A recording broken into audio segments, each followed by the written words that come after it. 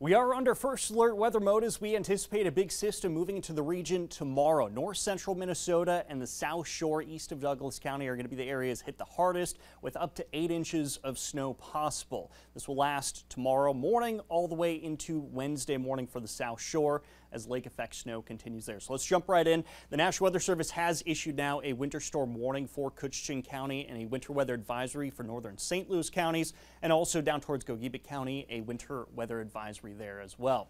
A low pressure system moves in tonight and into tomorrow. On the backside of this is all the cold air. That's where we're going to be seeing the snow start across north central Minnesota, sweeping across the region throughout the day.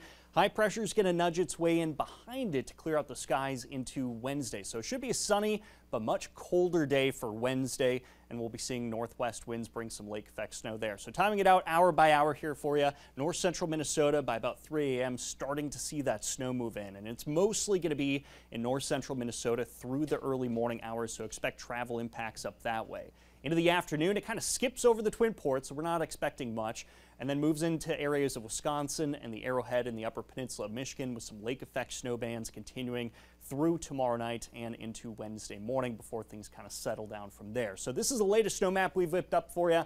5 to 9 inches in north central Minnesota for accumulation from this system. Portions of the Iron Range between 1 and 5 inches of snowfall. And then in Wisconsin, going to be seeing 3 to 5 in parts of Douglas and Bayfield counties, and then 5 to 10 closer to the Snowbelt region out towards Iron and Gogebic counties. So not much snow in the Twin Ports for this system, unfortunately. We could use the moisture, that is.